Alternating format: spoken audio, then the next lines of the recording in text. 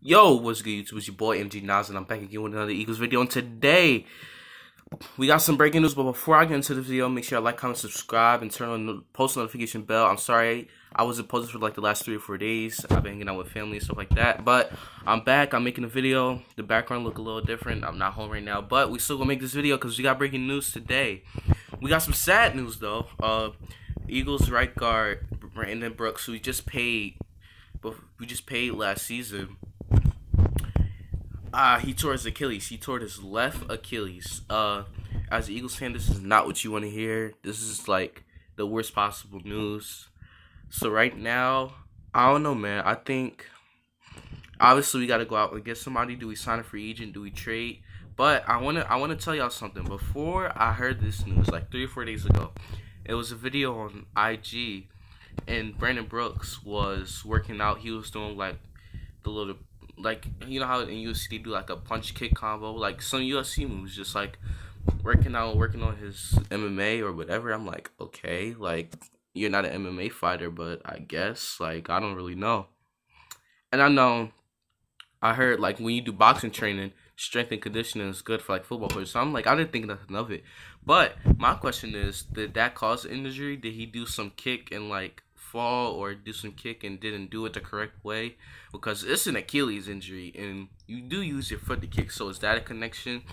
Did he fall down the stairs, slip in the shower? Like, what did he do? I don't know what caused this. I need to find out what caused this. But next, I want to know what this is. What does this mean for our team? Now we gotta go out and sign or trade for somebody. Who is out there to trade for and sign? I don't know. I gotta look into that. I just heard the news, so I just had to make this video. But I'm gonna go like tomorrow or a couple of days, in the next few days. I might make a video and see like who we have available, who's on the, like, who could we possibly trade for, what situations could we trade them for. You know, it is rumors we've been like trading like Rasul Douglas or Sidney Jones could get traded away. So man, like, this is unexpected. I didn't expect this to happen, especially during the off season. Brandon Brooks, he really has not been injured. I know he had this little anxiety attack last year and he didn't play. And I think he did have one injury before. But as far as that, he's not like a injury prone guy. So I didn't expect this injury to come. I didn't expect none of this. And we already had like kind of a left guard hole a little bit. And then another thing is too, we lost Halabudavati Vaitai, who usually comes in when one of our offensive linemen get injured. He plays basically every position on the O-line but center. He came in and played any position, you know, no matter what he had to play.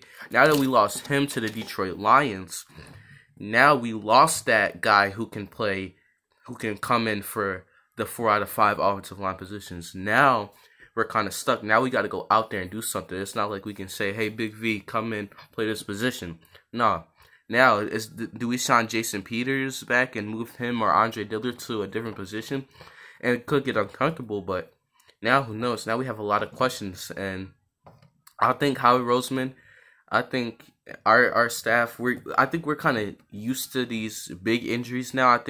I put my trust and my belief in our staff that they're going to make the right decision, the next man up mentality, that they're going to find the best player to help us win a football game. I put my trust in our front office, like I said, because we know we faced these big injuries before. Our whole receiving core got injured last year. Carson Wentz, we know about his injury history. So I put my trust in our staff to make the right moves and the right decision for our team to win. So make sure y'all like, comment, subscribe. Let me know what y'all think about this injury down below in the comments. And I'm out. Peace.